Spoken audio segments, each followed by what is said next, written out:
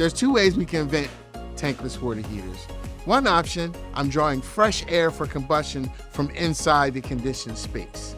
All right. With that being said, we need to make sure that we have enough free space to draw air from. If not, then you can create a negative in the home and then you won't get the proper operation out of the system.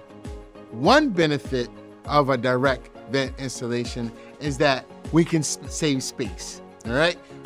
Most of the time, we have that tank that's in that utility closet that we want to get out of there with all the other stuff around it. We can then take that tankless, put that in that spot, and directly vent the system outside. So that means our intake is being drawn from outside for combustion, and we're also dumping our exhaust outside as well, making sure that we keep the distance between the two. When we're doing our direct venting, just think about it. We had that old style tank in there. We had to send that B vent all the way up through the roof. Now with tankless, we have flexibility.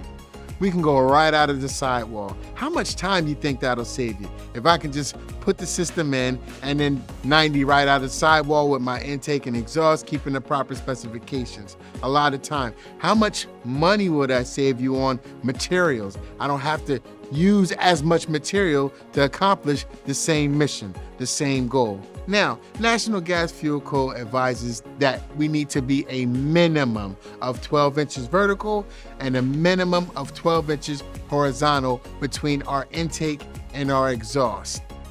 But that's just a minimum.